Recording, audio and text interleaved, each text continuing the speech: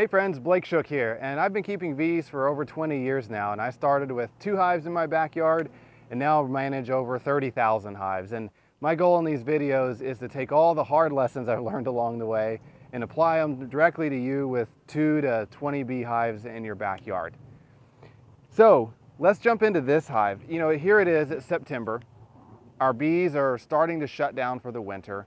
You know, what am I looking for when I'm going through a hive? And how do I tell if my hive needs a pollen patty or not?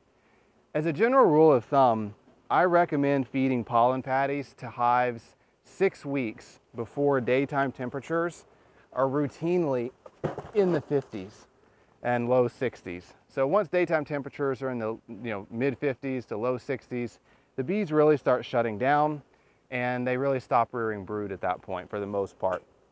But I want to feed pollen substitute 6 weeks before that so that the baby bees that they're rearing that are going to survive all winter long have the proper nutritional diet as they're being reared so that they last all winter long. So something I'm always looking for, so I view pollen substitute as insurance, and I'm going to feed it to them generally no matter what. But I want to show you guys some of the things I'm looking for as I'm going through a hive to see, might they not need it this year? And here's a good example of what I often see this time of year in my hives. So this hive has not a lot of pollen, but it does have a little bit. Here, I'm gonna change the angle of this a little bit so we can see down in those cells a little better. Ooh, there we go, beautiful. So check it out. See all this pollen? So this is cat brood. So you've got the brown here, that's all cat brood. But this yellow, that's all pollen. So that's pretty normal to see this time of year. It's normal to see them start packing the pollen in around the brood. In the springtime, you see less of that, but this time of year, they are kind of trying to start to shut that queen down a little bit. And while this is a good amount of pollen, one thing that you'll notice is that it's all one color.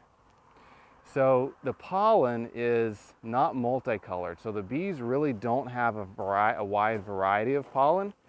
And that's concerning to me as a beekeeper, because when there's more colors of pollen, it means the bees have more variation in their diet.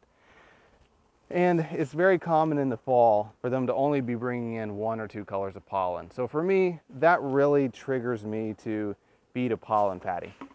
How do you feed a pollen patty? It's pretty simple. I mean, my favorite brand is the Global Pollen Patties in 4% or 15% pollen. And it's really simple. You just take a pollen patty, you smoke the bees out of the way, you lay it right across the top bars.